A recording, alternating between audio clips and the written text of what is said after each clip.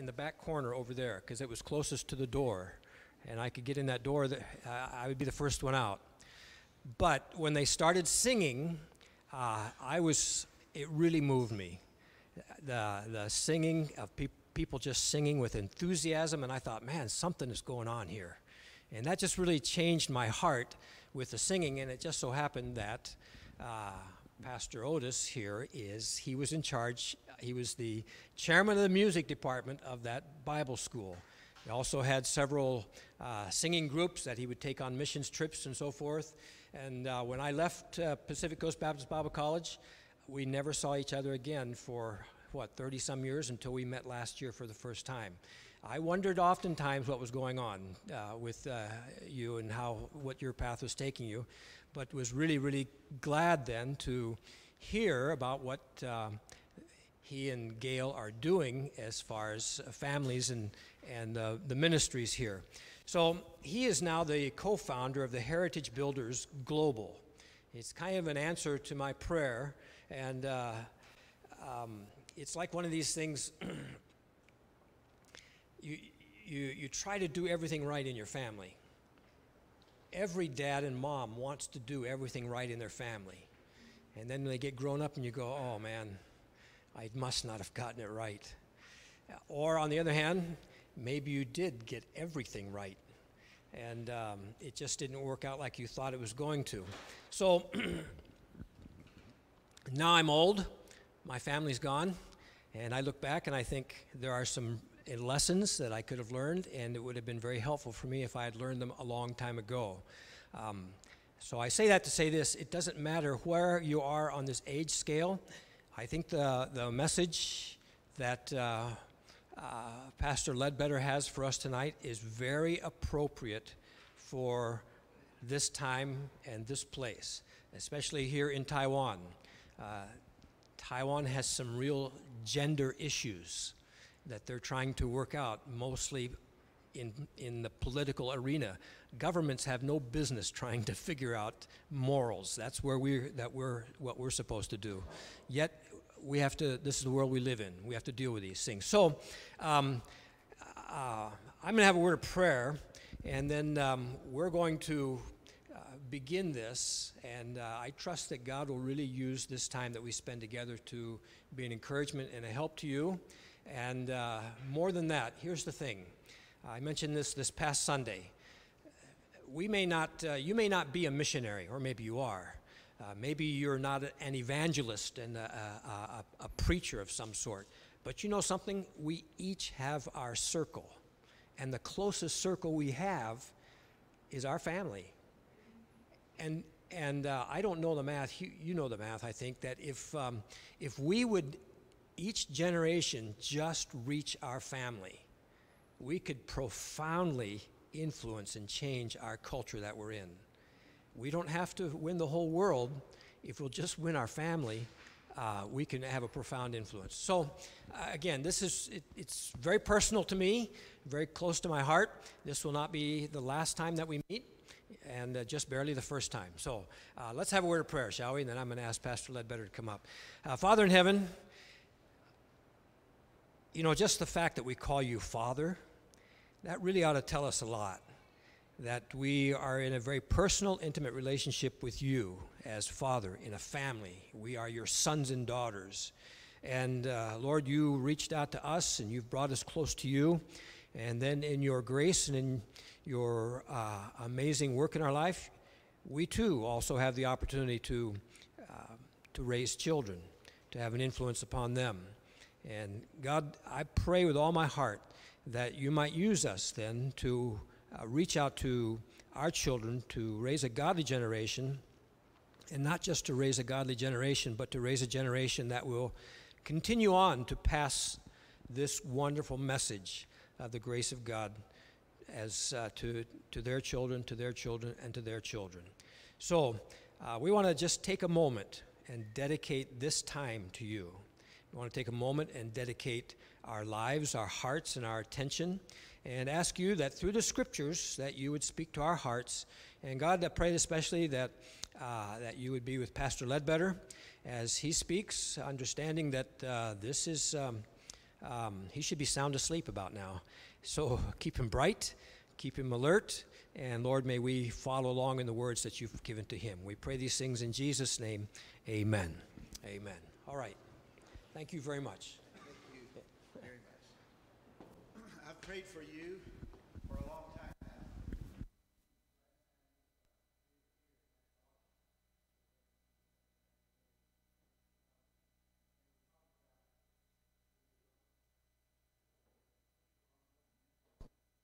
Okay.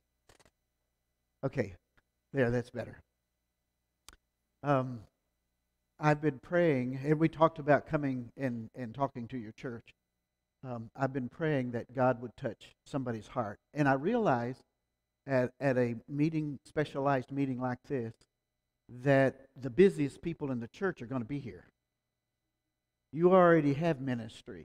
You already have a direction that you're going. But Gail and I have been praying that God would choose at least one couple that would catch this vision of family and say, you know, that's probably where God wants me to be, and you would be the one losing sleep over family ministry and not him. When I began this in my church, that's what I looked for. I looked for one person that would lose sleep over what we were doing. And sure enough, God gave us the right people. And I believe he'll give you the right people here too. I just want to reiterate what the pastor was saying. The family is the single cell of society. The family is the single cell of this ministry. And if the single cell is weak and diseased, then the body's going to be weak and diseased. But if the single cell is healthy, then the body will be healthy. I realized that in my church when I left Pacific Coast Baptist Bible College, the church in Fresno, and I want to show you a picture of them a little bit later, called, and we've been there 33 years. And it's the only church I've ever pastored. It's the only church I will ever pastor. If I leave there, I'll retire and probably do this full time. But when I got there, my wife and I, honestly, we wept for 2 weeks. Not because we were happy.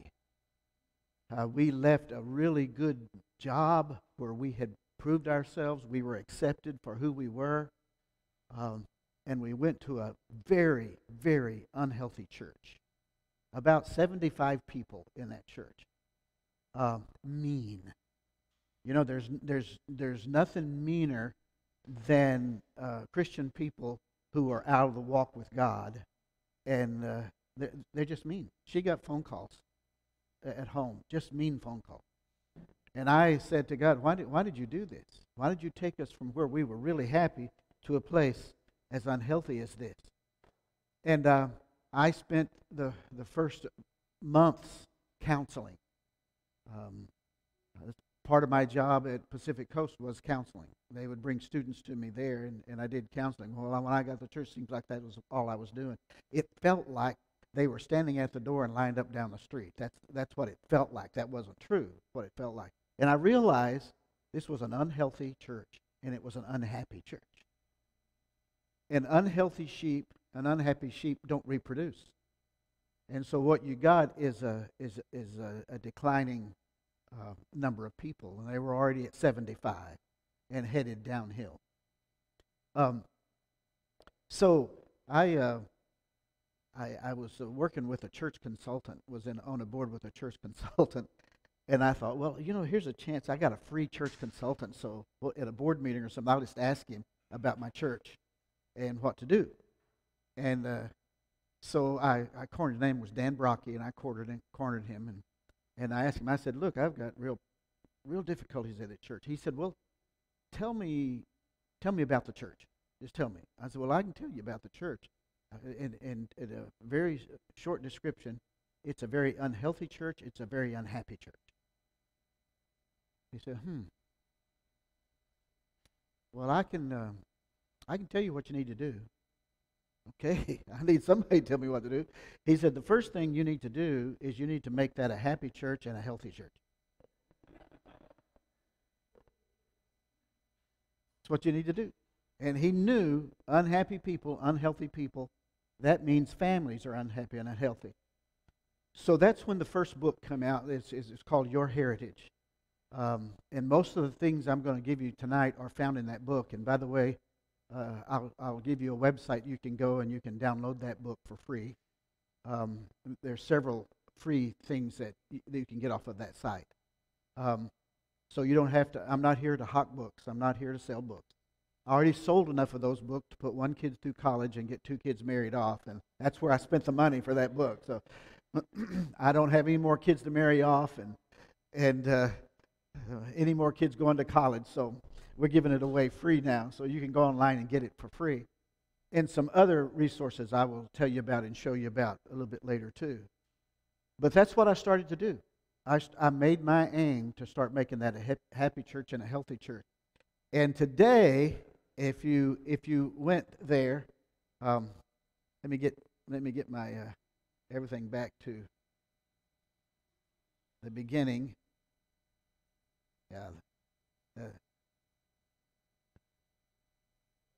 Okay. I'll show you a picture of the church. If you were to walk into the church today, what you would find is one of the most friendly churches you've ever been to. One of the most healthy churches you've ever been to. And happy church. It's like when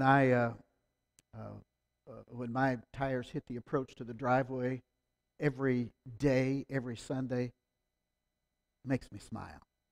To be there with a group of people who love the Lord the way they do. And we're busy planting churches. We're busy finding families and helping families. And our brand is family. That's our brand. Everybody in our community knows that if you go to Sunrise Church, that our brand is family. And they're praying for you. They prayed for you. They know I'm here. The last Sunday I was there. Gail and I, they called us to the front. And the prayer team and the board prayed over us, prayed for this meeting, prayed for that person that God is going to choose to be the champion of what we're going to talk about. So I want to introduce you to the church, and when they get the PowerPoint up, I want to introduce you to my family, because when I go places and I tell them we're going to talk about family, I'll always get somebody to raise their hand. Yes, sir. Well, before you tell us about how to raise a family, tell us about yours. Because if it doesn't work for you, how is it going to work for me? And I just want to show you a picture of my family. If at some point, and I want to tell you that they're all working in ministry.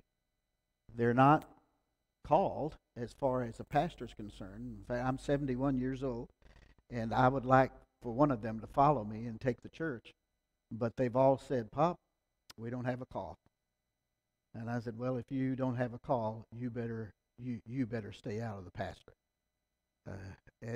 So they are staying out.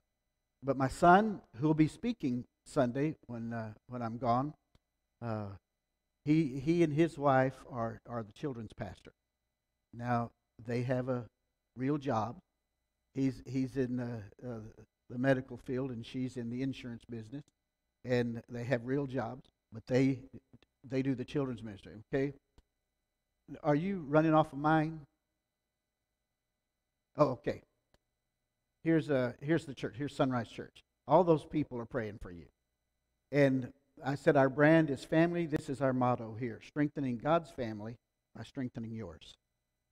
If we can strengthen your family, then we've strengthened God's family. We've made a happy church, and we've made a healthy church. And if you walked into that church, you would be greeted from the time you went into the front doors, and I think you would be impressed that this is a happy church. This is a healthy church now, which it wasn't at one time. And then the next slide is my family. We're all standing out. I think this was a Mother's Day. We all gathered in the front yard and set it up. And I just want to point them out to you. On the far right, that's my son Matt and his wife, and his 4 children standing right there in front of them. Matt and Joy are the children's pastors of the church. They do a phenomenal job. The fellow on the far left, that's Justin, and Becky standing in front of him. That's my daughter. It's my first daughter, and all of her kids are around him. Justin is he owns a media company, Fence Line Media, and that's what he does. He worked for ABC Disney for a while, and then after he got all the learning and all the contacts, he started his own business and is just doing phenomenal. But he and Becky run all of our audio visual. He does some of the greatest video work. I mean, when you sit there, it's like you're watching Disney. He does that kind of work. It's first class work. And that's his ministry, and that's Becky's ministry. In fact, our announcements every week, they end the service with the video announcements. And it's just fun to watch. Of course, Gail and I are in the middle there, the others. But the young man that doesn't have any hair in the back, that's my son-in-law, Josh.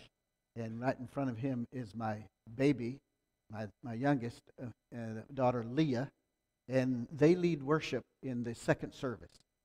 He's the worship leader in the second service on Sunday morning. They play instruments and sing in the worship team in the first service, but they lead the worship in the second service.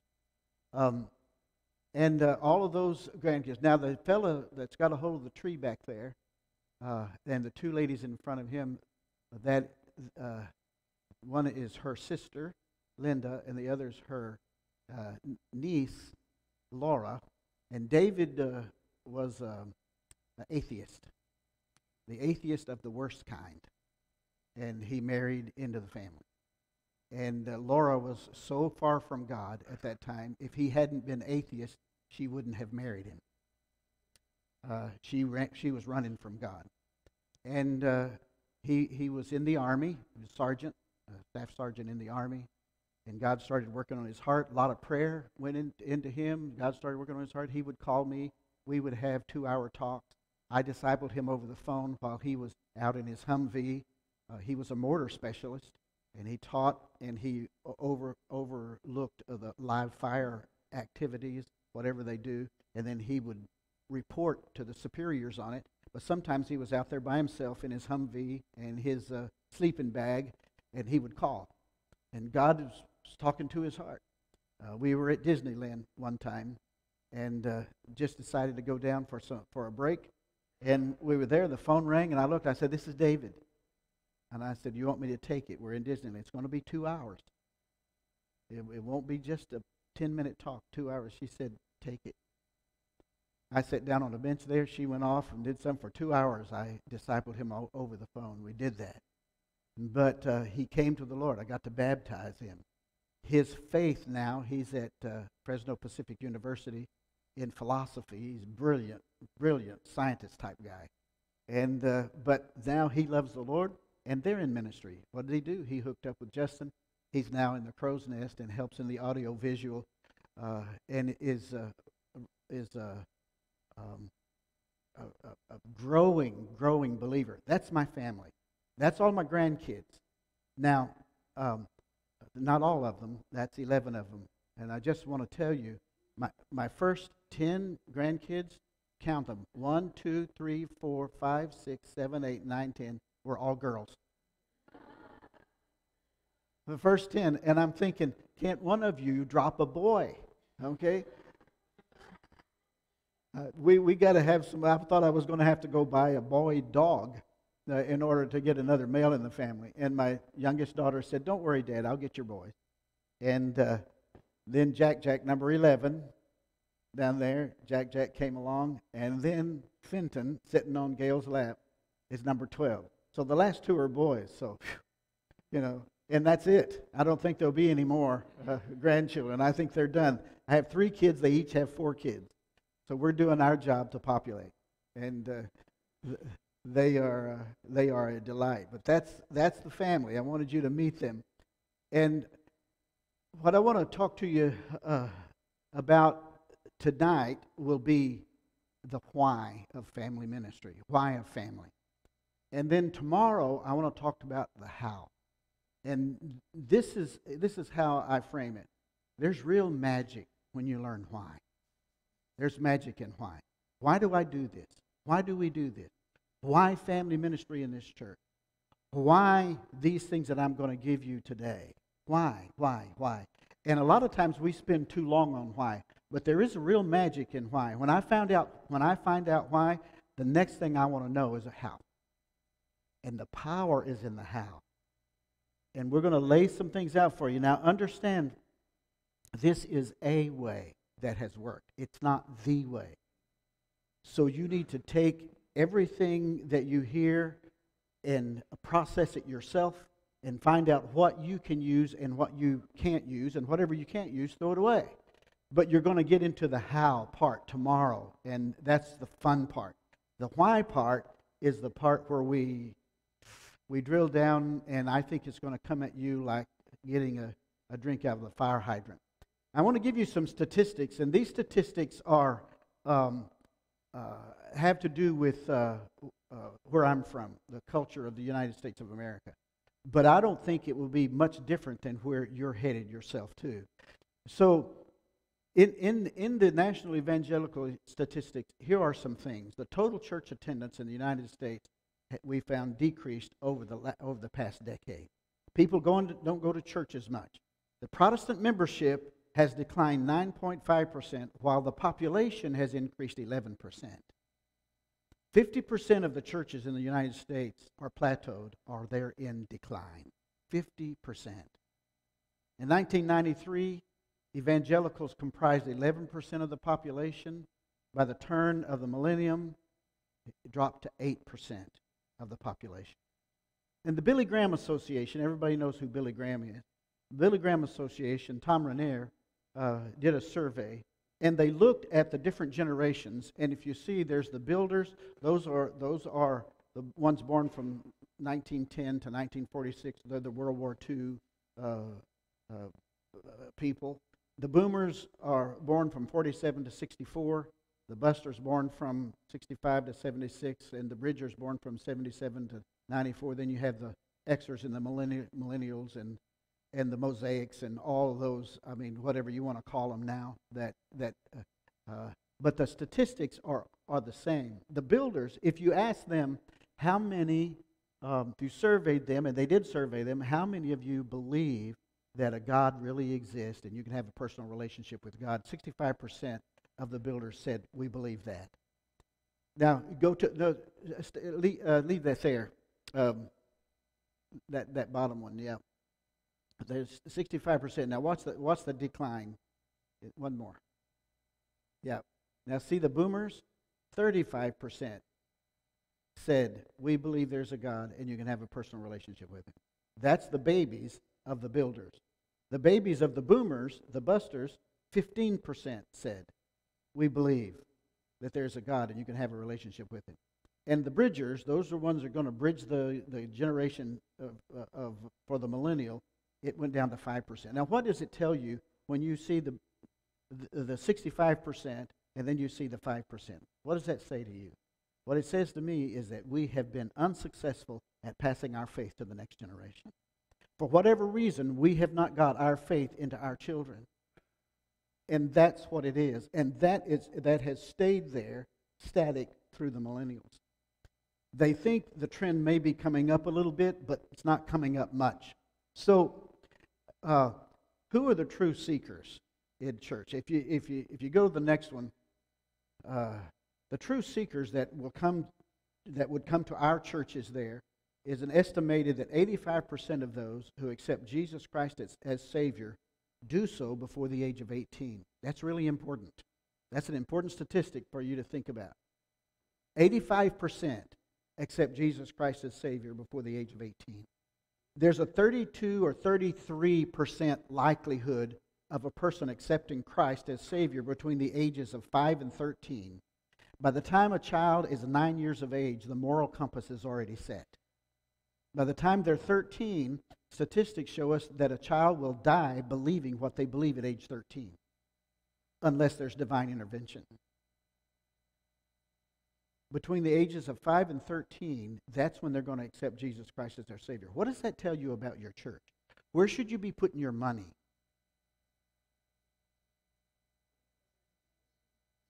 That's right. That's right, because that's where you're going to get it drops to 4% between the age of 14 and 18. And it rises when a child becomes an adult, it rises to 6%. At around the age of 19, it stays static for the rest of their life. It doesn't matter if you're 95, you're in the 90s, 80s, 70s, 60 years of age. The likelihood of you coming to Christ at that age is about 6%. That's it. And as many as 70% of young people, and some statistics are even higher than that, but as many as 70% of young people that are raised in church, in a Christian home and raised in church, have not embraced the faith as they're on by high school graduation. If they have, many of them, when they get into college, some professor or somebody brings doubt into their heart and they leave the faith. It's frightening. It's frightening. And you know, when I was here in August and I talked about this statistics, the people here in Taiwan say that statistic is probably exactly where they are here in the United States. We're losing our children. Less than 4% of those attending Sunday services are new seekers. You say, well, we're going to win people to Christ. We want people to come in. We want to win them to Christ. And I'm for that, and I think we ought to. But there's only 4% of people in your service over the course of a year. 4% are true seekers that are looking for that. And let me give you this statistic. And this is one that one of my partners, who is an engineer, he's the engineer type, and he sat down and figured out the algorithms, whatever it is, to all of this. If a denomination only passed their faith to their children within their church walls, and they had no one else come in, and nobody else came into that denomination, and they locked the doors and built up walls or whatever, and they only passed their faith to their children within the church walls, they would more than double their current size within one generation, assuming that 60% of those people have children. If you reach your own children, you would automatically grow. So here's what I want to talk to you about today. Everything I'm going to give you, and we're going to do some evaluations and some things together. We're going to have some fun. The fun part really is more tomorrow than today. Like I said, today we're getting into the why. But here's the truth. The church home link. The church and home are interdependent, not independent and not dependent. Interdependent institutions that are ordained by God. The church home link, ETC. If the church provides education and training and community that strengthens families in their relationship to each other and to God, then it will result in families' involvement back into and commitment back to the church's ministry and outreach. But first, you have to provide the education, the training, and the community. Now, the impact measured by disciplines. In Deuteronomy 6, we're going to see this a lot. Love the Lord your God with all your heart, with all your soul, and with all your strength. And these commandments I give you today should be upon your hearts. So impress them on your children. Talk about them when you sit at home and when you walk along the road and when you lie down and when you get up. And it also says, tie them as symbols on your fingers, like the proverbial string around the finger. Put them as frontlets before your eyes and write them on the doorpost and the gates of your house. So it's telling you 4 ways for you to pass the faith to the next generation, right there in that scripture alone. It says verbalize it, you talk about it. What we would say in where we're from is you talk about them when you sit at home and in the minivan. Wherever you're taking them to soccer, wherever, you talk about. What do you talk about? You talk about the Lord that you love with all your heart, with all your soul, and with all your strength. You verbalize it. The second one, you symbolize it. What do you do when you symbolize it in the home? We want to talk about that. The third one is that you visualize it. How do you help that child visualize this truth? How do they visualize their love with all their heart, mind, and strength? And the last one is you journalize it. You journalize it. You write. I try to get people to write all the time. I try to get my church to write. Write down what your faith is. Write it down, because when you're gone, you can speak effectively to your children from the grave when you're gone, if you have written it down. And they know what was important to you. And they know what meant so much to you. My wife's mom, she's been gone now for 3 years. Before that, she was gone for 10 years. She had dementia. And we saw it happening. It just crept up on her. And she would say, I think I'm just losing my mind. And we knew we were going to have her for a while. We didn't know how long, but we knew we were going to have her physically, but we're going to lose her. And we did. There were years it wasn't her. At the table, she wasn't sitting there. Every Sunday, our family meets around the table. We have 22 around the dinner table, lunch table, every Sunday after church. She's not there now. And Grandpa passed a couple of years ago. He's not here now either. They were huge influences. But you know what she did when she knew she was losing her mind? She got three-ring binders. And all of the things that my children had sent to her, all the birthday cards, all the times that they wrote her about what they did in school and how they were learning in school from the time they were little, she had kept all of those. She took the time to write how her and Grandpa met. She took the time to write what her faith was and why she was a Christian and why she came to know the Lord. She took the time to write all of this down, and she put them all in 3-ring binders and handed them back to them. All these notes that they had given to her and her response to them. And when she went into darkness and that long goodbye, they could always refer to that 3-ring binder. They still have it now. And they can look back and they know what Grandma believed. They know what was important to her. They know how important they were to her because she told them.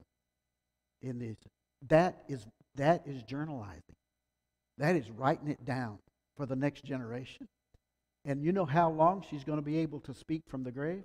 They will pass that to their children, who will pass that to their children. Because don't we all want to go back and learn where we came from, where our DNA is, and who are we? That's our identity. And journalizing is important. And he says, write it on the doorpost and on your gates, which is a public place. He didn't say write it in a journal, hide it under your bed. It's a public place. The door frames and your gates are public. That's where let people know what you believe by journalizing. Now these are some important. And so we all wear hand-me-downs. Now if there was any scripture, if God came to me and said, Otis, if whatever scripture in the Bible you don't like, I'm going to let you take it out, I would go here. Now he's not going to do that. But this is where I'd go. And why? Why this one? Because I just think it's so unfair. Why should I pay for something I didn't do? In Deuteronomy 5:9-10, he says, I, the Lord your God, am a jealous God, punishing the children for the sins of the father to the 3rd and 4th generation. That doesn't sound fair to me, but it's a truism, and we know it's true. We know alcoholics tend to raise alcoholics. We know abusers tend to raise abusers. We know liars raise liars. We know screamers raise screamers. We know all of that. That's true. It's a truism. That's what happened. Look at Abraham and Isaac and Jacob. Abraham used the lie about Sarah. Isaac said, that's a good one. Used the same lie that his dad used about his wife. He used it. And then look what Jacob did to them all. He was the biggest trickster of them all, lying about and getting the birthright. Punishing the children for the sins of the father of the 3rd and 4th generation of those who hate me. But this is what's so beautiful. But showing love to 1,000, that's 1,000 generations. We haven't had 1,000 generations in the history of the earth. So the good things you do far outlast the bad things that you might have done. So keep that in your mind while we're here. Now, what I want to talk to you about is the heritage. And now we're going to get into this outline. And We're going to go. That was all the introduction. How long did that take? But I want to get into this, and I want to drill it down, and I understand you're going to get so much information that you're going to have questions, and I want your questions. And we'll stop and have time for question. And if I get to a point and you've got too much and there's a question that just has to be answered, please let me know and we'll stop. This is an informal setting. We'll stop and we'll start talking about this. But I want to talk to you about how to be intentional about the legacy you leave. How to be intentional about the legacy you leave. You are living a legacy, a heritage, and you are leaving one. You cannot opt out. Now let that soak in. You are living a heritage and you are giving one. You cannot opt out. If you try to opt out, then the culture will elbow its way in and pass its own bread to heritage into your family. And that's what's happened to a lot of people from where I live. And I have 3 goals. And those goals are this through this 6 hours we're going to be together. The first goal, I want to help you strengthen your roots by understanding and passing the good aspect of the heritage you were given. Well, I don't know how good it is, and I don't know how bad it is. We're going to evaluate that. I've got evaluations that we'll take. We'll evaluate how you perceive the heritage that you were given. So we're going to try to help you strengthen your roots.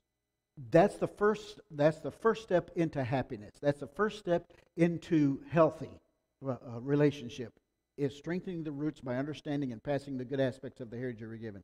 The second thing is to let you break the cycle of hurt by leaving behind the bad. And I just want to pause here, and I speak at a lot of places. We were in Ecuador a year ago, April. Went down to a church down there. In Latin America, the family's just falling apart. And I was speaking in Guayaquil in a building, in a breakout session about this size. There was a guy sitting over there. And when I took a breath in the breakout session, we had talked about the church being the support role of the family. That he raised his hand, and I called on him. He said, "You and I need to talk." That's all he said. Well, I didn't know. Am I in trouble? Did I say something that I shouldn't have said? Did I cross a cultural barrier or what? But he pastors a church in Quito, a church of about 7,000. And even though that church grew to 7,000, the families in that church were unhealthy. And he realized that he had done it wrong for all these years. He apologized to his church. He resigned his church because he did not teach them about family. He taught them something far different than that. They asked him to stay, and he had us come down, and we helped him set up family ministry for that church, and it is unbelievable. In the Latin community, the man is the head, even if he's a wart. You know, if he's wrong, he's still right. And that's what they told me when I was there. That's what they said to me. Even if he's wrong, he's still right. And the man is the leader of the home, and they believe that, but he doesn't lead the home. He delegates it to the wife. And he tells her how to run the home, although he's not involved in it to do it. And he told me, Pastor Fernando Lay, he told me, he said, probably at this meeting, all we'll get is the female, because the husbands will tell them to come. And we prayed for 500 men to be champions in that church. And we prayed and prayed and prayed for 500 men. And the place was packed every night. It was a week long. It was packed every night. And they started a college. They called it a family college. And we haven't reached the 500 men, but he sent me a picture the other day, and there's 250, 300 men now in that college who would not before. And now that church is beginning to turn and do some incredible things. I think it's going to be the leader in Latin America for family ministry in the churches down there. But when I was there, when I said this, to let you break the cycle of hurt by leaving behind the bad, and I talked about, if you've had a history of abuse in the family, physical abuse, sexual abuse, whatever, it's hard to leave that behind. It's very difficult to leave that behind. But you've got to break that cycle of hurt. And somebody said, yeah, okay, it's easy for you to say. Have you ever been raped? Have you ever been sexually abused? Have you ever been abused? And I said, no, fortunate for me, I haven't. But I do know the Bible is true. And he told us he could turn our curse into a blessing. In Deuteronomy, I think it's 23:5, he says, I, the Lord your God, can turn your curse into a blessing because I love you. And it's time people take the bad, leave it behind, and understand that God can take whatever was a curse to you, and he can turn it into a positive. And how he does it, I don't know. I just know that's what he said, and I know he can do it. I want you to leave behind the bad. Because if you keep the bad with you, you know what you are doing is you are passing that bad without really wanting to. You are perpetuating the bad that happened to you into your own children. So I want to help you break that cycle of hurt and leaving behind the bad. I'm going to show you how to do that. And the third thing is I want to assist you in charting a new course as you build a positive heritage for those that you love. And we've got some charts and some things that will help you do that. And then again, there's that scripture one more time. Keep that in your heart. Keep that in your mind. Okay, in the next slide, I'm going to define for you the scripture. Deuteronomy 5 is on your paper. The next question is, what is a heritage? The intentional passing of a godly heritage is defined this way. A heritage is defined as the social, emotional, and spiritual legacy passed from parent to child, good or bad. That's what a heritage is. It's the social, emotional, and spiritual legacy that has been passed to you. Parent to child. And you all have one. And you all are passing one to the next generation. Even if you don't have any children, you're passing a heritage that you got to the next generation. And somebody said to me one time, they raised their hand in question and said, where'd you get that? You say social, emotional, and spiritual legacy passed. Show me in the Bible where that is. I found that in Luke 2:52, where it says, and Jesus grew in wisdom and stature and favor with God and man. Okay, he grew in favor with God, that's the spiritual component. He grew in favor with man, that's the social component. He grew in wisdom and stature, that's physically and psychologically. Everything that happens to you physically and psychologically is registered in the emotions, and we just call it the emotion. Okay? Excuse me. So, the emotional, the social, and the spiritual legacy passed from parent to child, good or bad. Every heritage has three distinct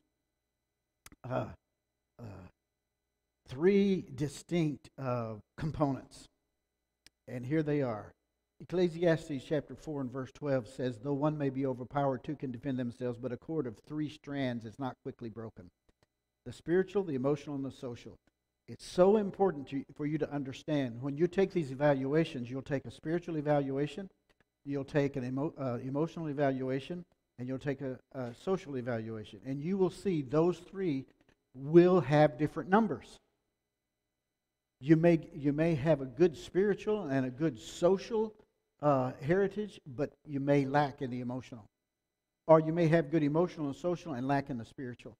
Or usually one is stronger than the other, and the others are weaker. And what you want is you want to get all three of them very strong, and you want to pass a strong spiritual heritage, you want to pass a strong emotional heritage, and a strong social heritage. And so, let that soak in just a little bit. That's what you're passing. And we're going to drill down on those and identify those. So, in the next slide, then I want to give you what a spiritual legacy. It's the bottom of the page. The definition of a spiritual legacy is this. It is a process whereby parents model and reinforce the unseen realities of the spiritual life. What is a spiritual legacy, we say? Well, it's a process. And I say this to parents, and And oh, thank goodness it is a process. Because there are times when we think we have failed. And we see our kids have doing something and we don't like it, and it's like, how did you learn that? Where did you learn that? Remember, this is a process. You have 18 years to calm that savage beast. 18 years before you turn them loose on society to tame their heart. It's a process where you model. You remember what Deuteronomy 6 said? First, it is to be on your hearts. You can't give what's not in your heart. So it's to be in your heart. You model it, and then you reinforce it. And how you do that? With those four things. By verbalizing, by symbolizing, by visualizing, and by journalizing. You model and reinforce the unseen realities of the spiritual life. Unseen realities. What is an unseen reality? Anybody have any idea? What is an unseen reality? The power of God is an unseen reality. What else? Conscience is an unseen reality. Hope is an unseen reality. That's right. That's right. Yeah. That's right. And disappointment, that's all right. Those are all unseen realities. And the spiritual legacy takes care of the unseen realities. In the book of 1 Corinthians, God points out through the Apostle Paul that the things you can see are temporary. And the things you cannot see are eternal. The unseen realities are eternal. Anything that's going to be eternal in their life, their soul,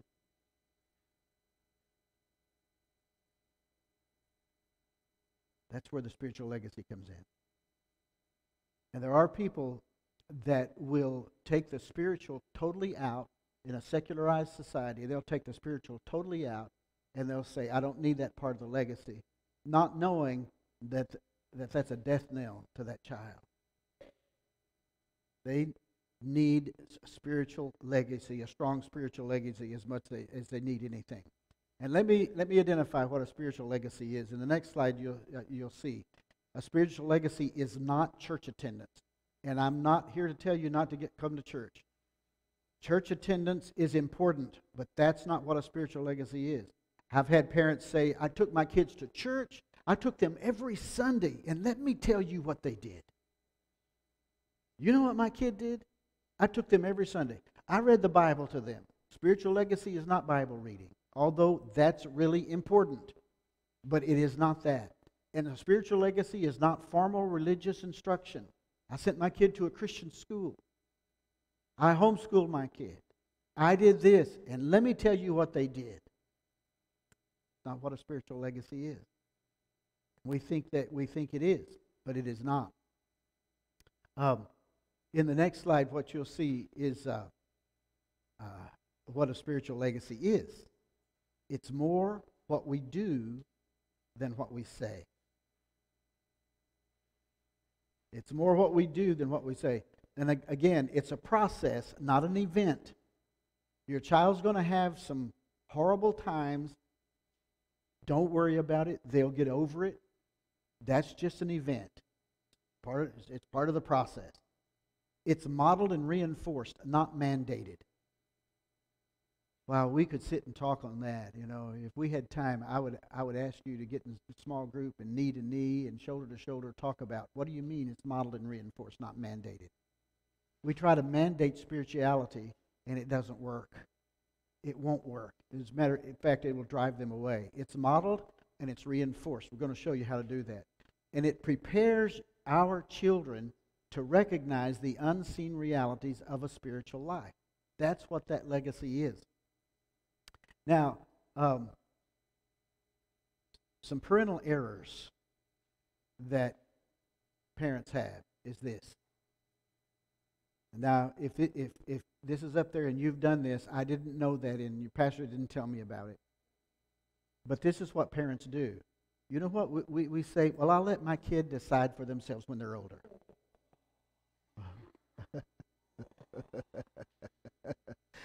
I will let my kids decide for themselves. Do you do that with their teeth?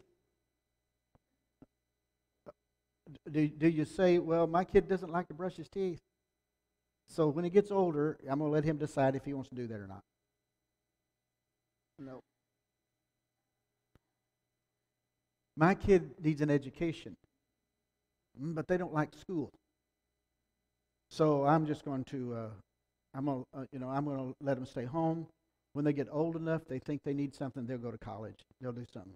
They wouldn't get into college. We don't do that. The only place we do that is in the spiritual component in the legacy. I don't want to force religion down the throat of my child. And so I'm not going to make them. You make them do everything else, and the most important thing in their life, we use this excuse. Unbelievable to me. I don't want to be a hypocrite. I didn't go to church when I was small. I don't want to be a hypocrite. The same thing could be true.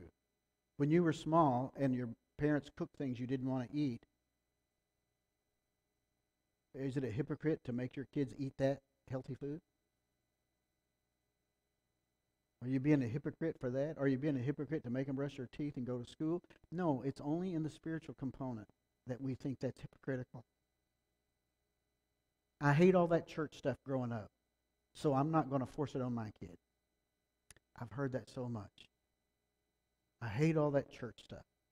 I used to tell the people, I'm part of the drug culture.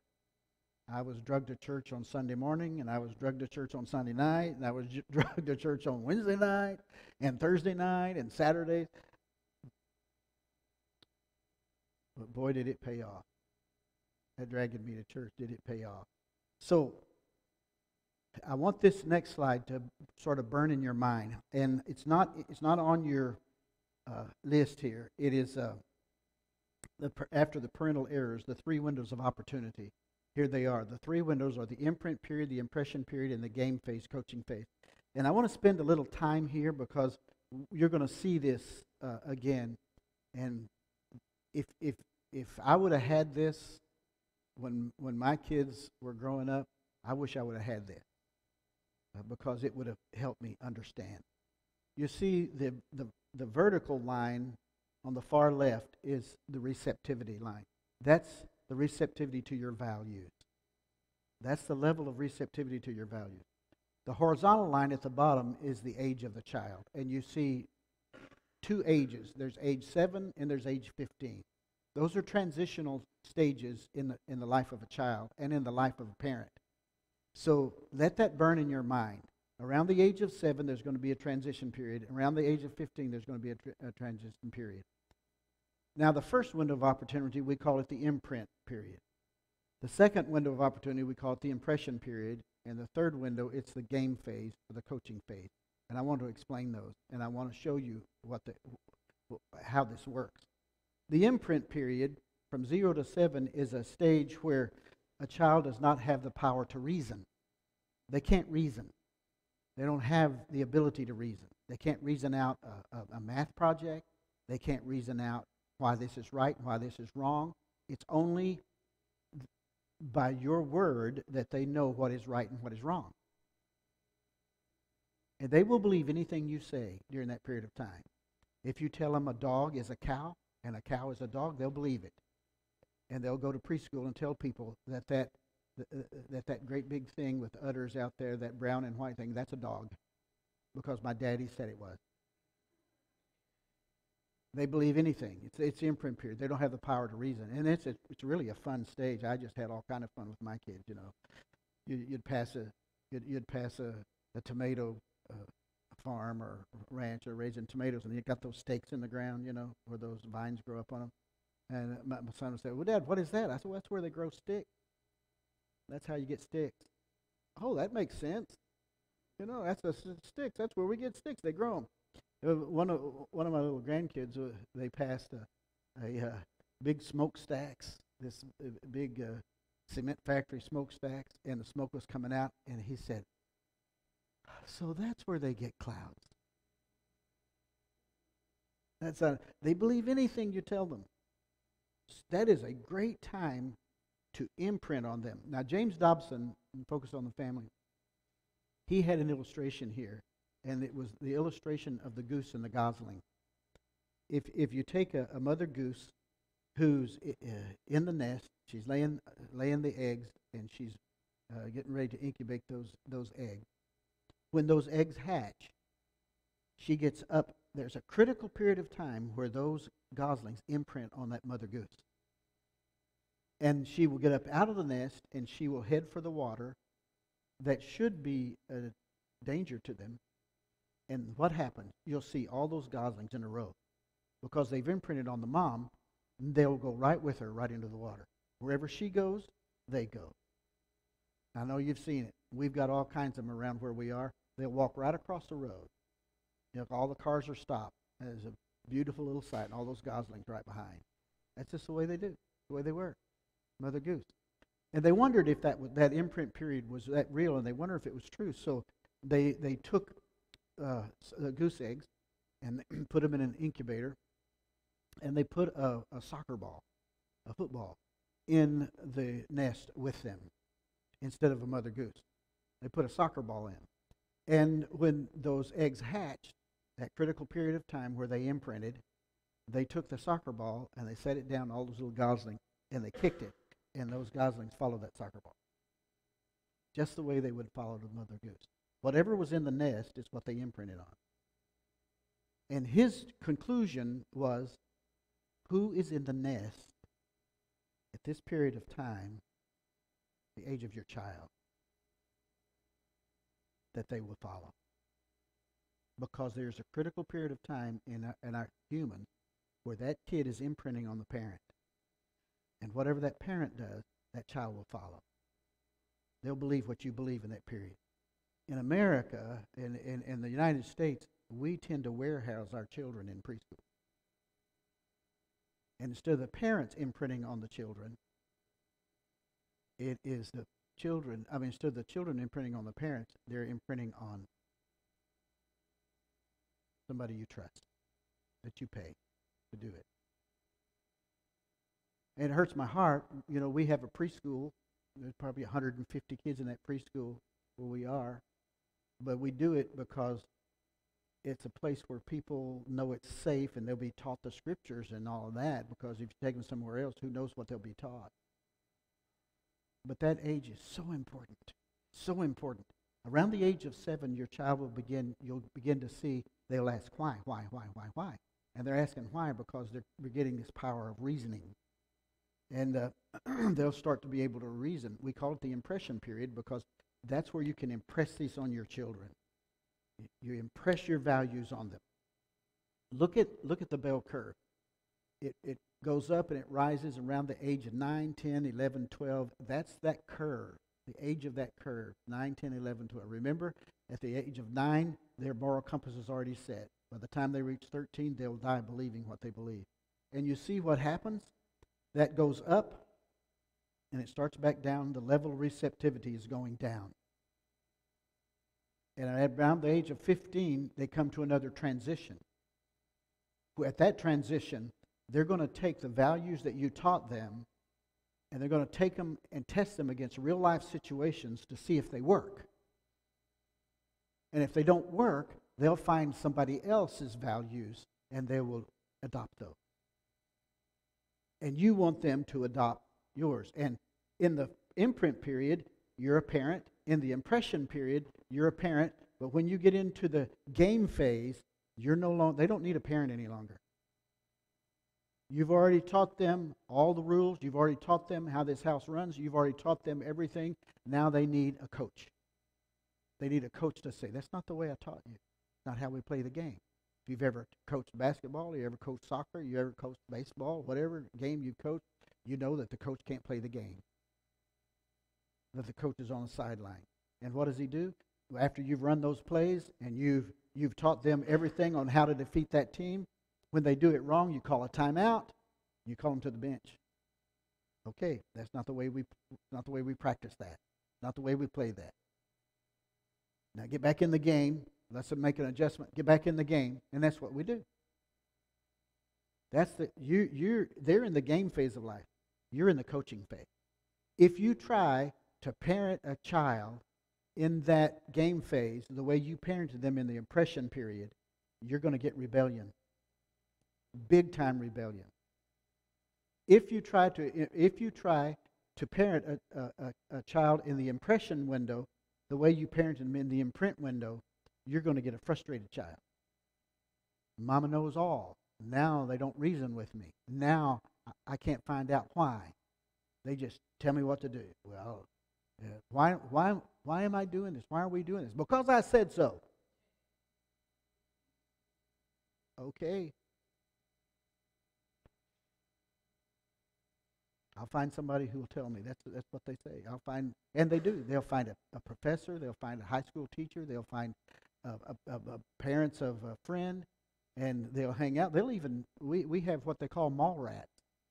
They'll go to the mall, and they'll just go around the mall. You know what they do? They get their theology. They get it from movies. They get it from books. They get it from if they do it there, they get it from TV. That your values haven't worked. And so I got to find another place where I can get it. And so these three areas are important. And I'm going to show you some things a little bit later on this window that will help you understand. Now, you see that 33%? We talked about that a little bit earlier. That 33% there is the highest level of receptivity aggregate across the nation. The highest percentage that you'll get to pastor your children. You have a 1/3 chance for them to get your values. 1/3 chance. 33% probability. That's not just in the Christian community. That's in the aggregate across all, Christians, non-Christians. But you know, the New York Times came out with an article not long ago that 81% of parents, 81% want their child to get good. I can't imagine what the 19% want. The other 19%. But 81% want their child to have their values. And they're trying to pass their values on. And it's not working too well for them. So that's an important one. Now, let me stop and you have any questions? I've talked for an hour now. Do you have any questions up to now about what's been said? I'm setting the stage for you. I'm talking about the why. Any questions come to your mind yet? I don't want to go on if you have them. Yeah.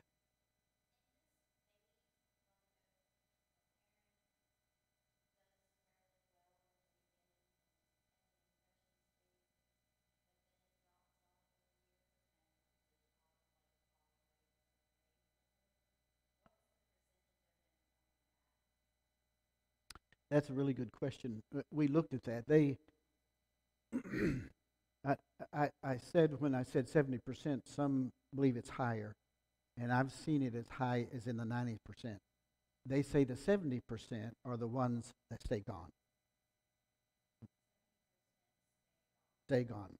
It's at 90%. 20% of them will come back. But the 70% will stay gone.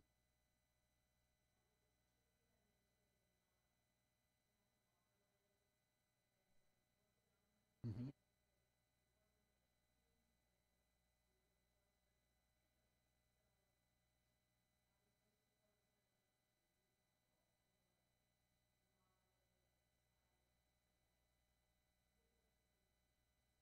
Well, I don't, you can force them to read a Bible, but what have you done if you force them? You've got the Word of God in their heart, but they begin to hate the Bible because it's part of punishment. If you don't act right, then you're going to have to read your Bible. If you don't act right, you got to go to church, and then when we say we don't force, that's not the major thing that you would do. Force would be the last thing that you would do. But you may have to force them to go to church. You may have to force them. But if you go to church, you get up from the time they're young, and you're dressed on Sunday. It's not a matter of are we going to church. It's what am I going to wear? That would be the question. What am I going to wear? So you've modeled it, and you've reinforced it that way through your model, and the child it gets in, and that's what they do. it becomes a habit that they do too. But that's a really good question that you ask. But modeling and them following, um, there's there's a uh, there's a percentage out, and I can cite it for you if you want it. I'll find it later. I can't. The citation is not in my head. But when a mom comes to Christ um, in the family, and the father doesn't, when the mom comes to Christ, then there's a 15% chance that the rest of the family will follow when mom does. When dad comes to Christ and goes to church, is active, 95% will follow. You see how that comes up? And it says that in the Bible, where it said the Philippian jailer, and when he came to Christ, and his whole house. And his whole house. So the model is for dad to be involved, not in Latin America like you're going to church. Wife, be sure you take the kids to church, because that's important. And that's what they were fighting there. Um, Modeling is the best way. It's the best way. But when we never did have to make our kids go to church. We never did. But yes, go ahead. What about the decision to get baptized? Should we encourage them to do it earlier when they're already, if they've been going to church all their life and maybe 12 or 13, they believe? Should we just, encourage them to get baptized since you believe, or? That's a good question too, and I'm going to cover that a little bit later. You're going to see on this chart where those milestones will come in. But to answer your question is, Jesus said, "You suffer the little children to come unto me. You allow them to come. Don't hinder them. And if they want to." Now, one of the things that we have in our church, I say most churches, they have the church, the family in the support role of the church. They're building their church on the back of the family. And they've got the family in the support role of the church, and I believe that's wrong. I believe that's a wrong way to build a church. You flip that. You put the church in the support role of the family. And then the church resources the family. The church supports the family. And we say at our church, it is taught in the home and it's celebrated in the church. It should be first taught in the home, and then you celebrate. Baptism should be taught in the home, and it should be celebrated in the church. Well, one of the ways that we help the parent with that, on Wednesday night, you have Awanas here. We have what's called the KSG, Kids Small Group. And in Kids Small Group, in preschool, when they start, it's preschool, they learn the Old Testament characters, Daniel in the lion's den, Joseph thrown into the pit and sold by his brothers. All of those stories you learn. You learn all of those up to the second grade. And it's a whole curriculum where you learn the Old Testament, really. When they go into the third grade, they start the New Testament. We call it 101, 201, 301, 401. And 101 it's a New Testament all the way through. In it, we teach baptism and we teach communion. And when that happens, I go in and I teach that to those small groups. They meet together. We talk about baptism. We talk about communion. And I'll tell you, when I go in there with those kids, when I start teaching on baptism, they can teach me because they already know what baptism is. That teacher has done such a good job. And I go in, then I just sit with them and reinforce it. And we say to the parent, you need to decide the spiritual knowledge of that child, the social standing of that child. Are they too young? Then there's another line where they meet with a pastor, and the pastor talks to them. And if a parent is just overexcited about it, and that child doesn't know what sin is, and doesn't think they've ever sinned, you want to wait on that child. And we encourage them to wait. But when that child knows what baptism is, we wouldn't keep them from it.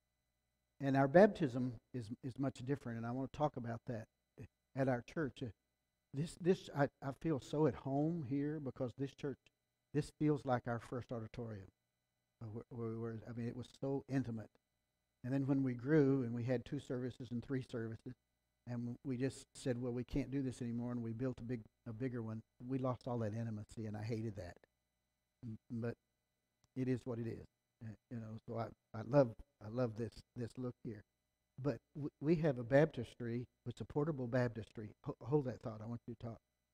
A portable baptistry, and it sit over here. And when that child is baptized, or when that adult is baptized, up in the crow's nest, they have video, and the cameras are down on it, so everybody can watch the baptism on the big screen. Okay. But around that baptistry are the parents, are all family, are everybody that's had anything to do with the growth of that child, to impact that child. They come around that baptistry, sometimes 3 and 4 deep. You can't see it from the auditorium. You have to look at the screen. Because we believe if you celebrate it, you add value to it. And so we think that should be celebrated at that time. So we're pretty sure every child knows what they're doing when they get there. We teach it really strong. But we believe they should be. You had something to add?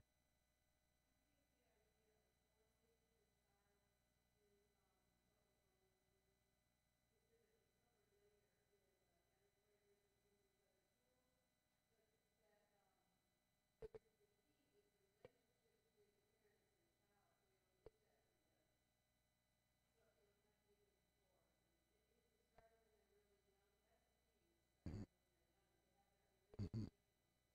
Yep. That is the key, that imprint period.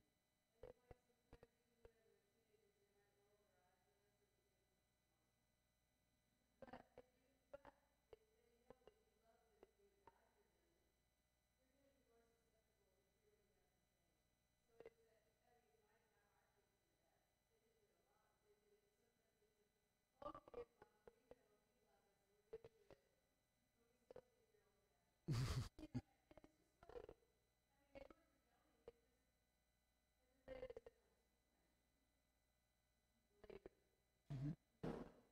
Mm. Yeah, that's good. Oh, yes, sir. Just as a follow-up question, I came to know the Lord when I was 4, next to the bed with my mom.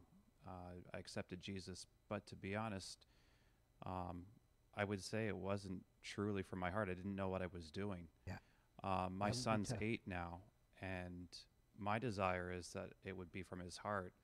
And I just don't want him to pray for a decision. In fact, I've debated and argued with my wife as to whether or not we should lead him in a sinner's prayer, and I'm so against it right now because I want it to be true from his heart. How do we know? Is there...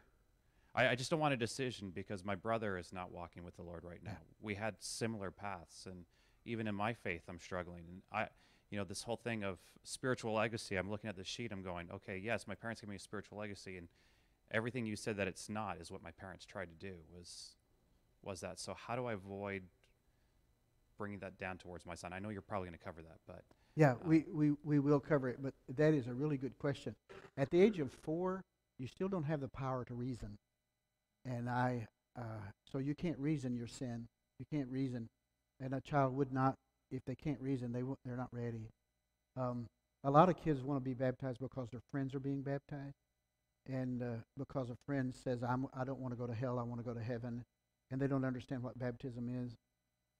And we really take pains for that not to happen. And we've had people come in and sit down with us, with the pastor, and they come out and say, no, the child's not ready.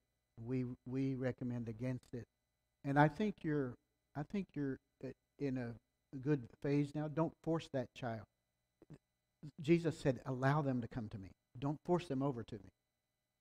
Allow them to come to me. If they want to come to them, and we tell our children, and some of our grandchildren now are going through this very thing, whether to get saved or not, that sort of thing. We say put them off as much as you can until they won't be put off. And when they won't be put off, then you know they've reasoned it. And it'll be a different age for everybody. What you have to understand is God is not waiting in heaven for your child to get right to the age of accountability where they'll call on him, and then he's going to zap them.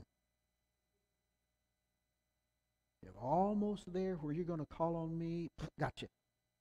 You're not going to call on me. You should have done it earlier. No, he's not that kind of a God. He said, you let them come to me. And I think that's what you're doing. You're allowing them to come. Don't force it on them. You're allowing them to come. Ask them the right question. The best question to ask, and by the way,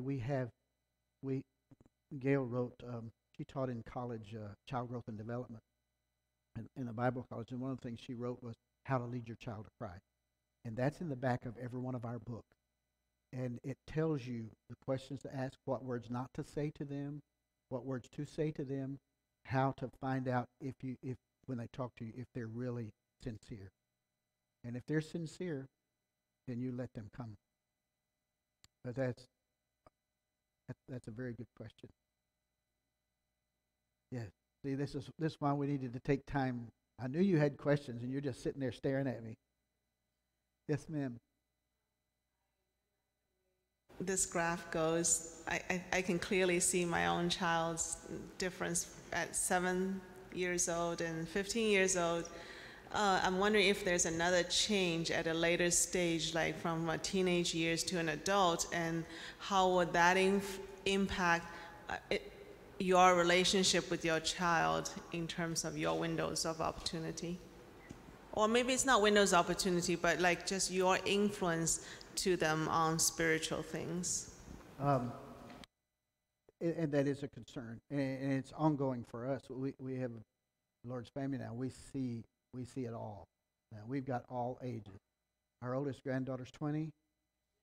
Next month she'll be 20, and our youngest is 7 months. So we see all of this playing out at our dinner table every Sunday morning. And you can just see all of this right here. You can see it all working, and you can see the parents who've got kids moving from impression to game phase, and they're in that now. They're trying to coach instead of parent, because no, that's not the way we taught it. Now this is the way that it's played. We see it all. But what happens is, what you're going to find out is the relationship. When you become their coach, you want to be the best coach they ever had. You want to be the best coach they could ever have in life coach. You get to do that.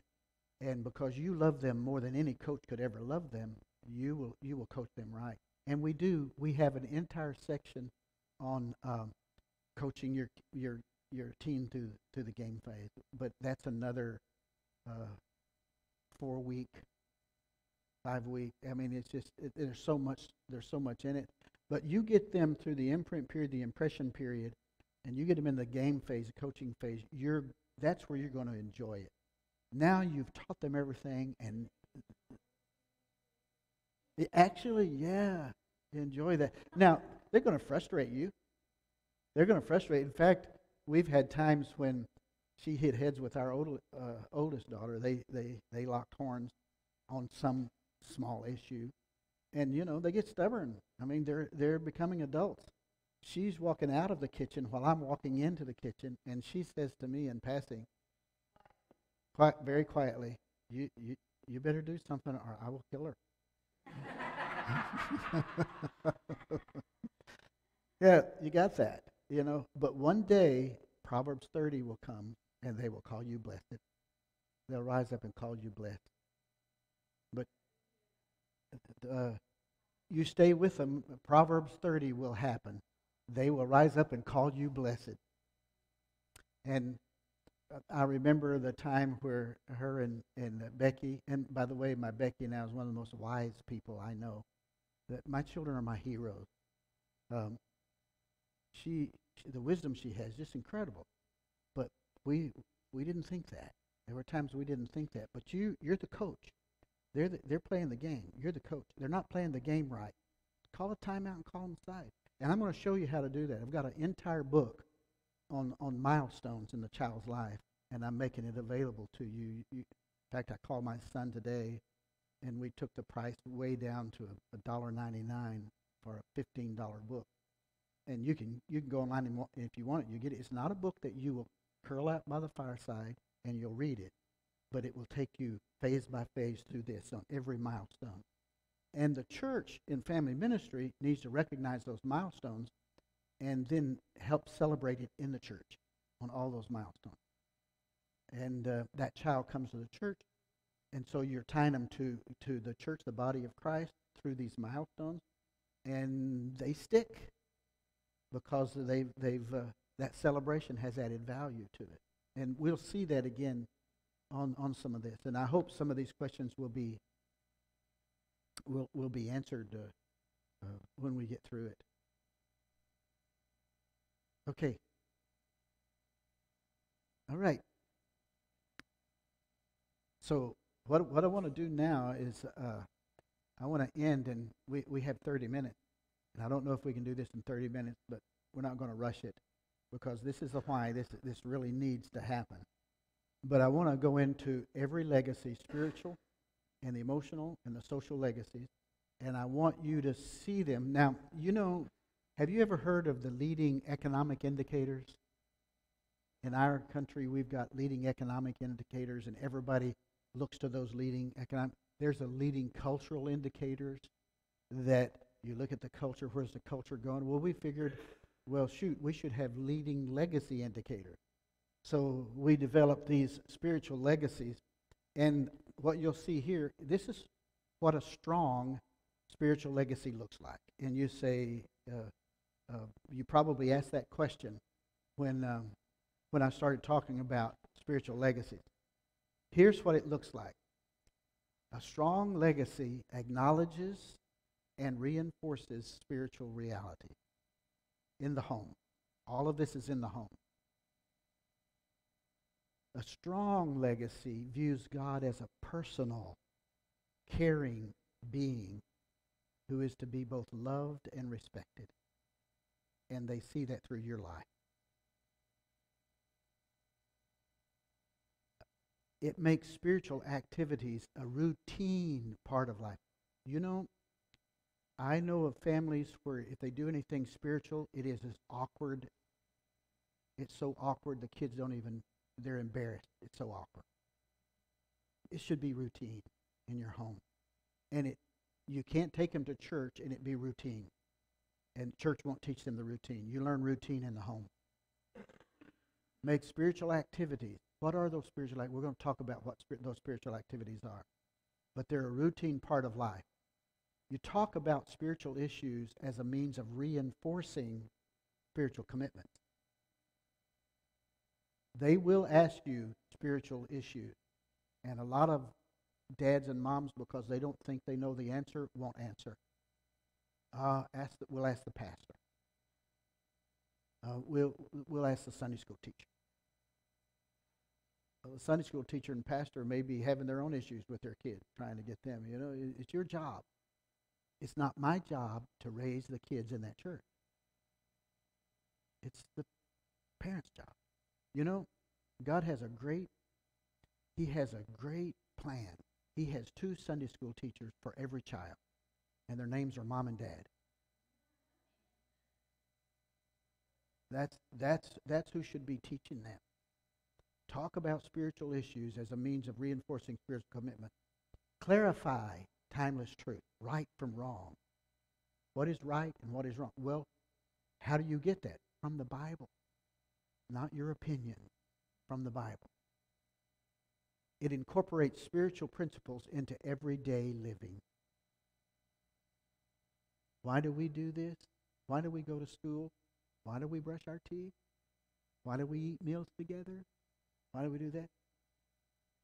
It'd be a spiritual principle. Okay, then you have the weak indicators. Here's what a weak legacy, spiritual legacy looks like. It undermines or it ignores spiritual reality. Oh, homes, it's unbelievable.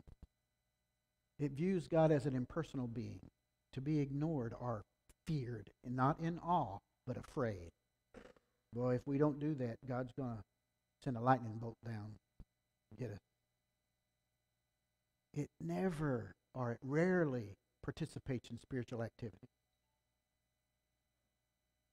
And it has few spiritual discussions of a constructive nature. And it confuses absolutes, and it upholds relativism. And it separates the spiritual from the practical. Have you ever heard the term secular and sacred? Do you have that term in Chinese or in Taiwanese? Secular and sacred? Well, that's the secular part. This is the sacred part. To a believer, there is no such thing. Everything you do, and everything you do, do it to the glory of God. I think that's what the Bible says. I think. There is no separation from the spiritual and from the practical. Now, everybody's got a pencil. The next page, what you're going to see is a spiritual legacy evaluation. And I want to explain this to you. And I'd like for everybody to take it. Now, this is not scientific, so we're not doing anything to psychologically or all that. It just it gives an indication of how you perceived what your parents gave to you. Okay, follow me here now. How did you perceive what your parents gave to you? The legacy the heritage they were giving you, how did you perceive it? And a lot of people say, well, I don't want to answer this because it's like dissing my parents. It's not dissing your parents. Your parents tried to do it right. I think Pastor said at the very beginning, we want to do the very best job we possibly can. Okay? The pastor said. So the spiritual legacy evaluation, answer it quickly. I'm only giving you a minute to do this when we start. Now, don't start yet. Don't start yet. Because you'll mess things up. Answer by circling the number that best reflects the legacy you received from your parents. How you received it. You received it through your own sinfulness. It may not be what they intended, but that's what you received. Okay? All right? How you received it. And circle it, and when you come down, then there's results. So I'm going to look at my watch here, and I'm going to give you a minute. And so are you ready? Okay, everybody got their pencils? Okay, 5, 4, 3, 2, okay, go.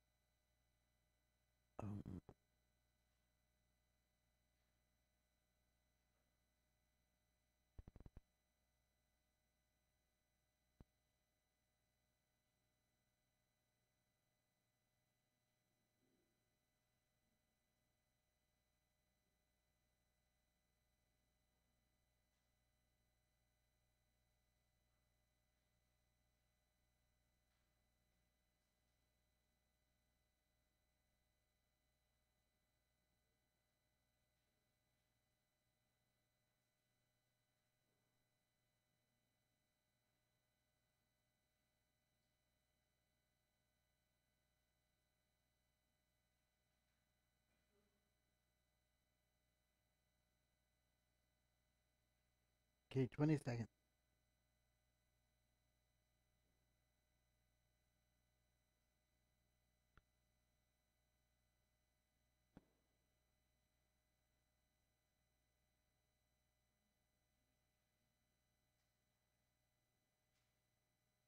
Okay, everybody done? Now at the bottom, let me ask you, don't be embarrassed. I mean, we just want to see where we are on the spiritual legacy. And remember, one of them may be weak. Possible one of your, or two maybe, or all three may be weak. I've been in a church down in Wasco, California, where the pastor was the weakest spiritual legacy. And all the people were saying, and you're the pastor?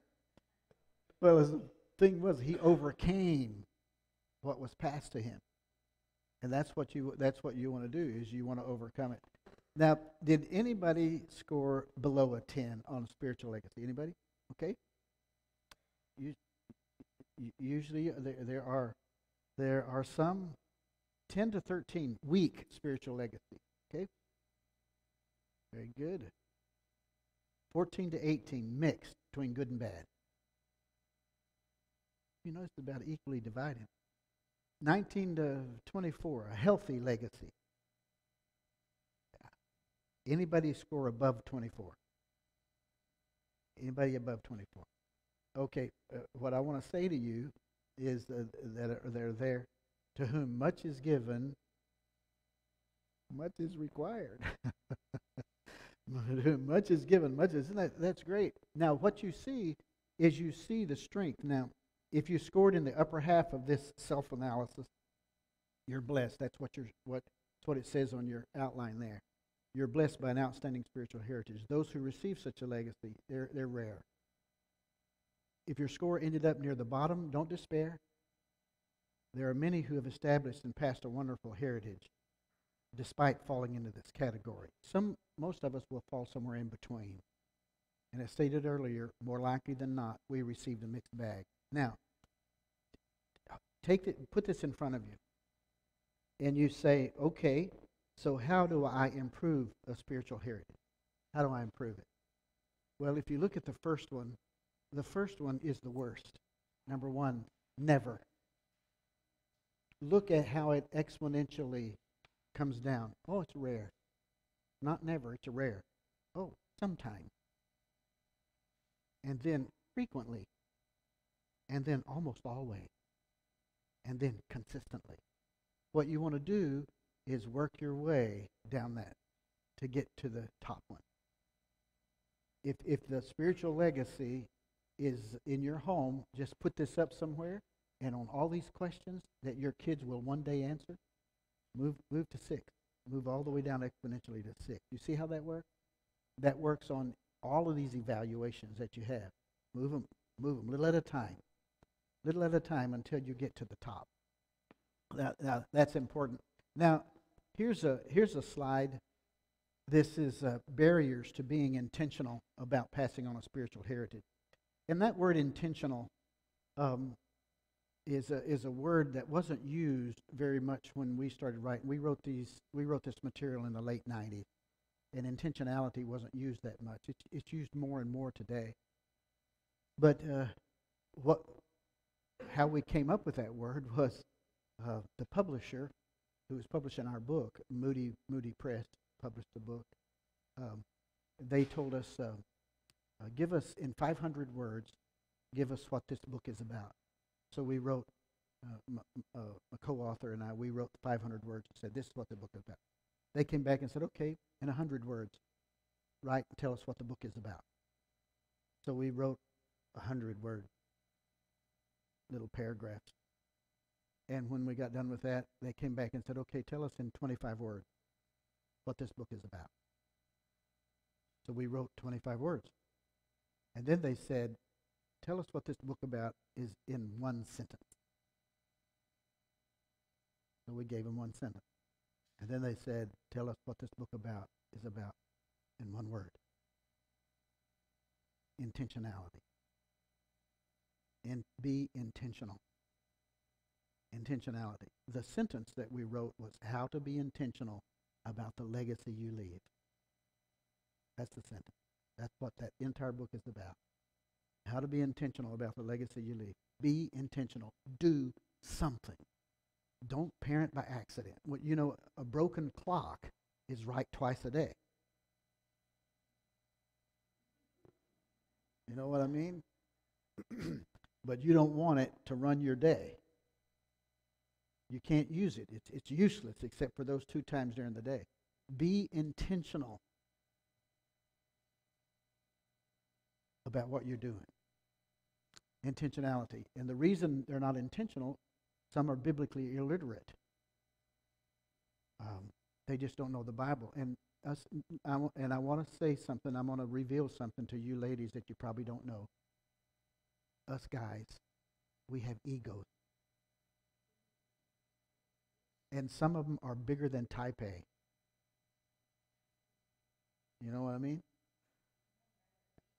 We don't want to get up in front of our family and fail.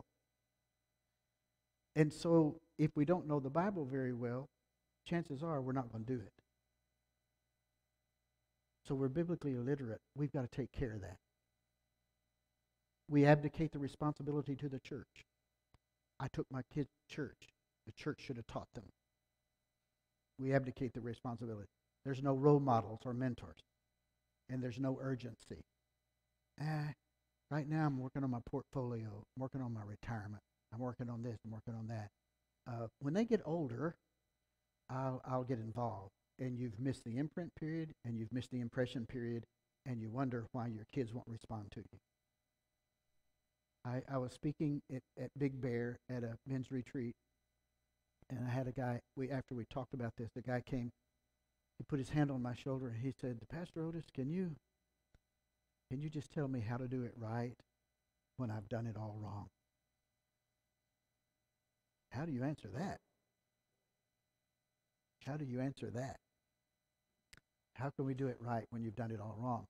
Now, we're going to go to the emotional. Let's see what I've got here. No, let's do this one. I want you to read this with me out loud. After the spiritual legacy, I want to be sure that we understand everything we're doing here is out of the Bible. It's Psalm 78, verse 5 through 7. Okay, read it with me out loud. Okay, begin. He decreed statutes for Jacob and established the law in Israel, which he commanded our forefathers to teach their children, so the next generation would know them, even the children yet to be born, and they in turn would tell their children, and then they would put their trust in God. That's what passing a heritage is, right there. That's it.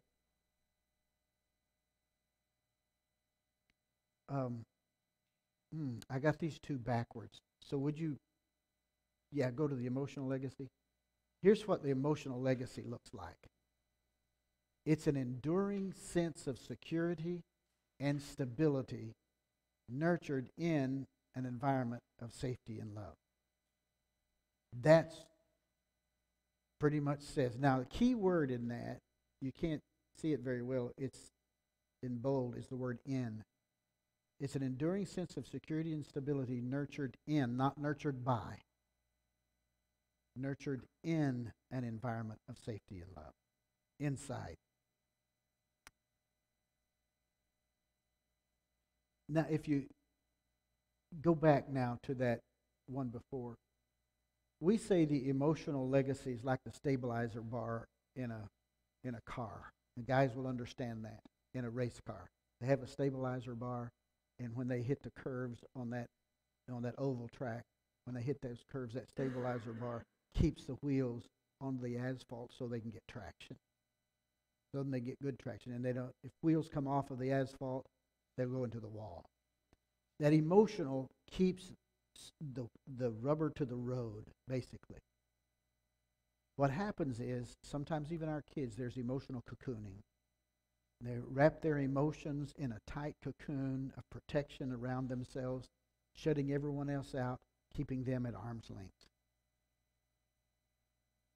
And so, if the stabilizer bar, the emotional legacy is broken, then how do you take care of that?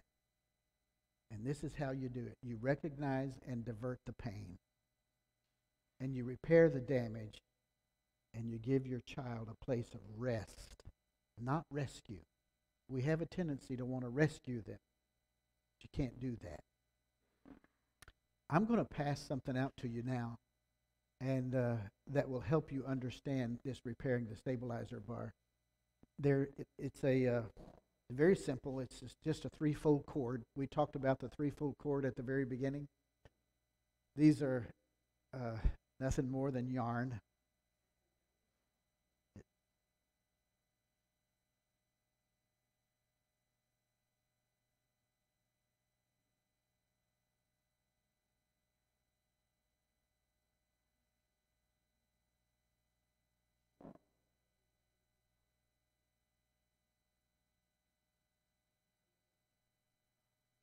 And what I want you to do is when you hold it up, there's a blue one, and there's a gold one, and there's a red one. The red one, we say, represents our spiritual legacy. you can figure that out, what red means. The blood of Christ. The gold one represents our social legacy. You know, gold, money, the golden rule. He who has the gold makes the rules. They say that's not really the golden rule, but anyway, that's the way it goes. And the blue one is the emotional component. You know, I'm blue. I feel down. I'm blue. If you take just the blue one, let's just take the blue one. If you just take the blue one and you isolate the gold and the red one, and you hang a very heavy thing on that blue one, let's say you hang a brick, a 10-pound brick, that string is going to break because it can't take the weight. Alexander White says we humans tend to hang very heavy things on very thin wires. Have you ever heard somebody say, that person just snapped? I don't know how you would say it in this language, but that person, the weight just got too heavy, they just snapped. Why'd they do that? Well, it's like they just snapped. They hung something very heavy on one strand of that legacy, and it didn't work. I ask you to braid that. Now, ladies, you're going to may have to teach your husband how to braid that. But if you braid those three, you strengthen that cord more than just triple. What 10 pounds would break, now you would think 30 pounds would break it if you had three together. But it can hold as much as 50 pounds because it's all woven together. That cord of 3 strands, Solomon said, is not quickly broken. Not quickly broken. And so you wrap these legacies together and you get strength in it. Let me give you an illustration of it. I think everybody in the world knows about 9/11 when the planes flew into the towers in New York City.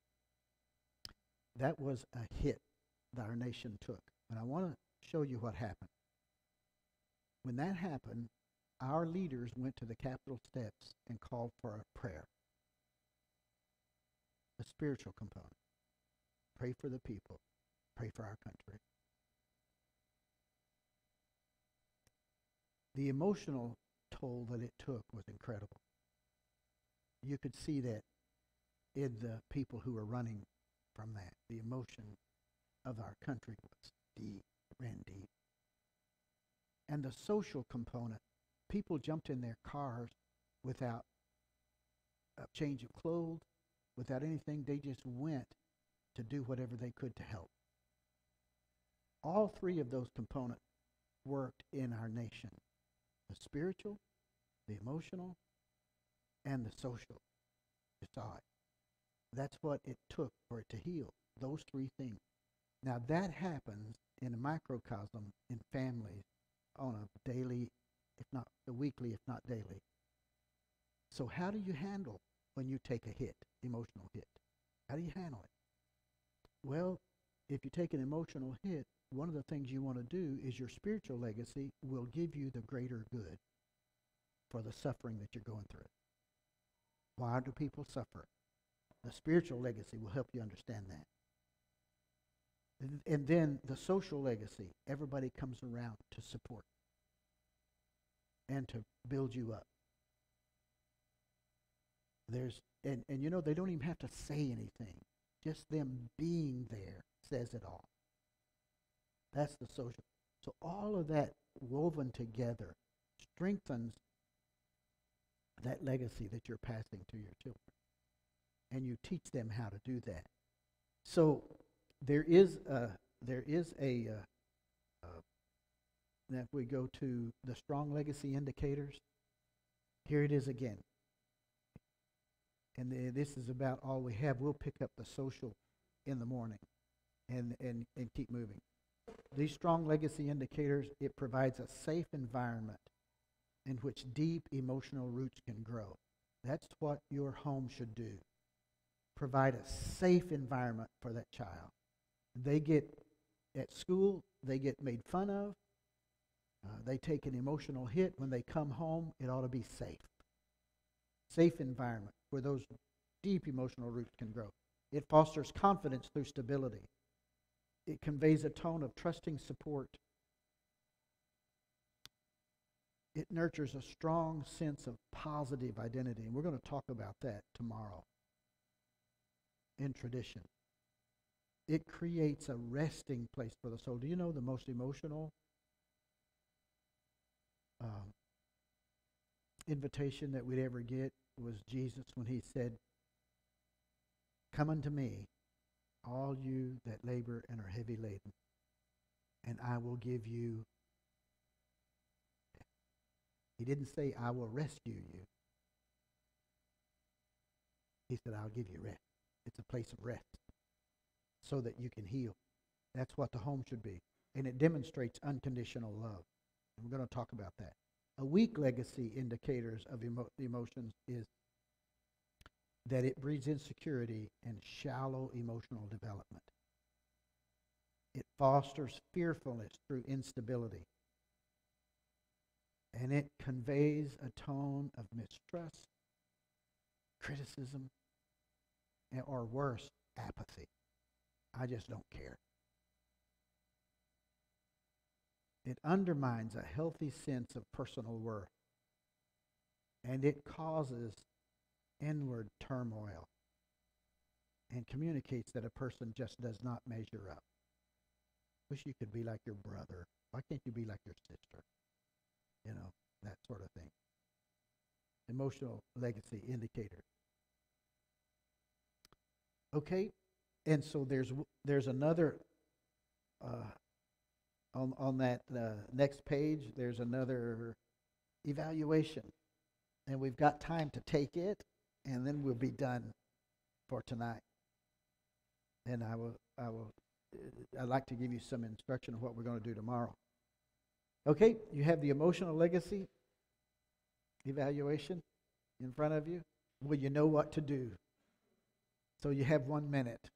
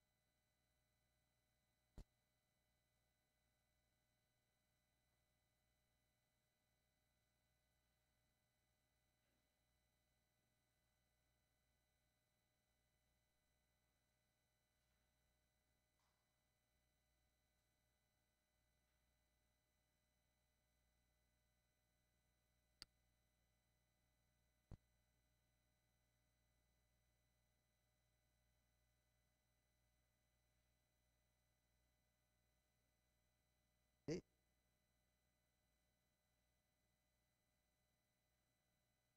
All done? So let me ask you, anybody score below a 10 on your emotional legacy? Okay. About 10 to 13, a weak emotional legacy. Okay.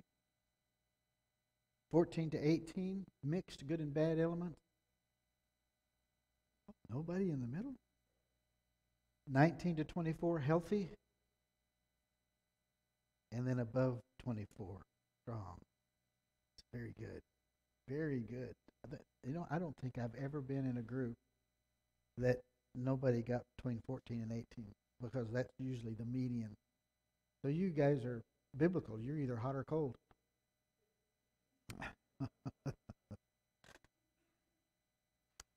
Like I said, don't despair. If you have a low score, don't despair. And then you can move this up by exponentially in your home, moving from 1 to 6, making sure your home is there. And the social legacy, that's where we'll pick up tomorrow. But I have about 2 minutes, and I want to show you something in your, I gave you a handout called Warrior Parents.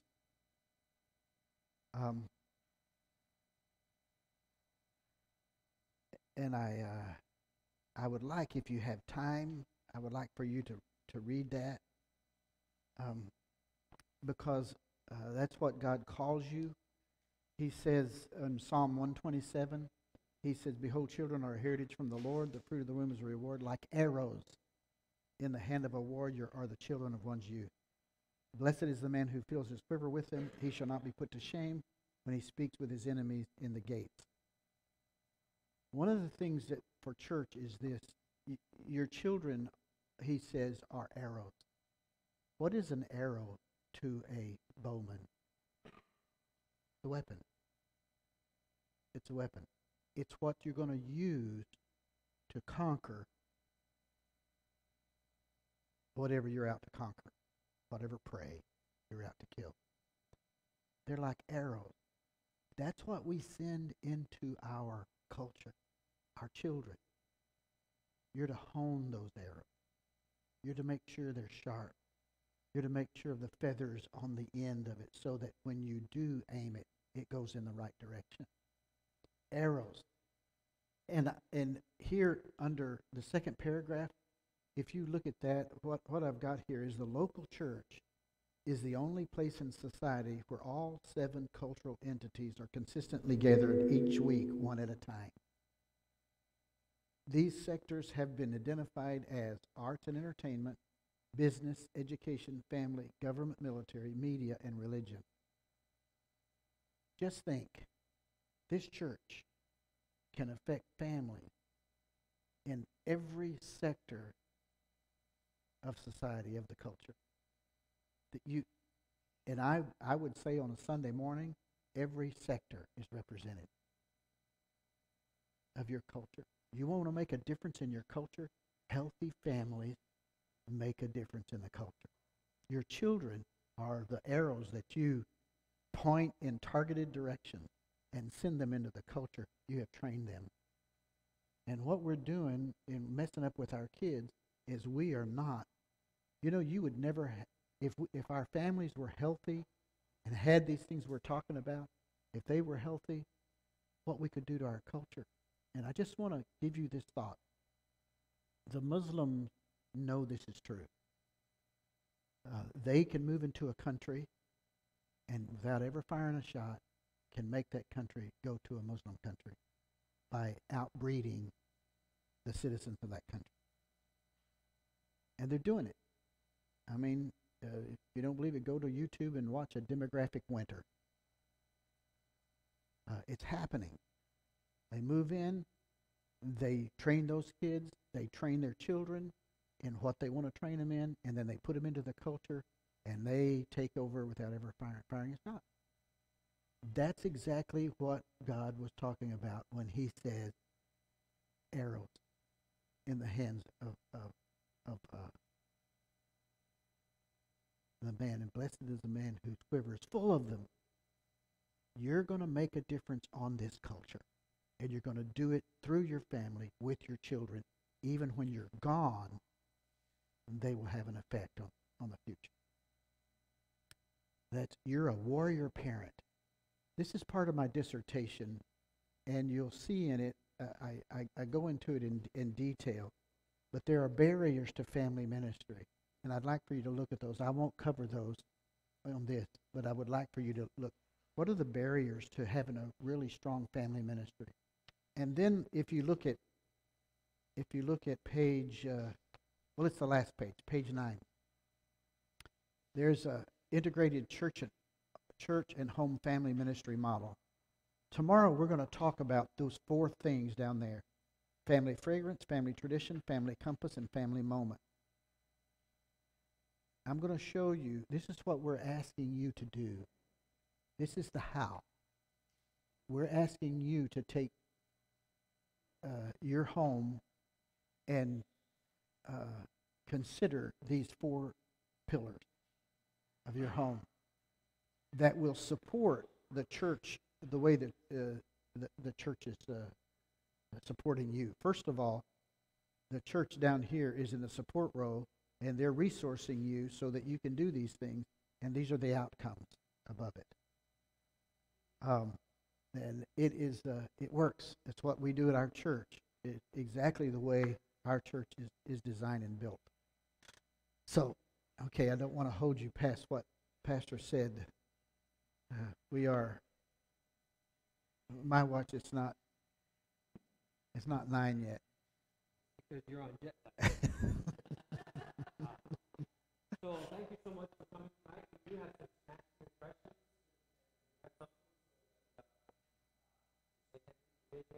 we'll start again tomorrow at 9 a.m. And again, all this that we talked about tonight is what we put into the how. How to do very helpful. I want to encourage you to come tomorrow. We'll have lunch together.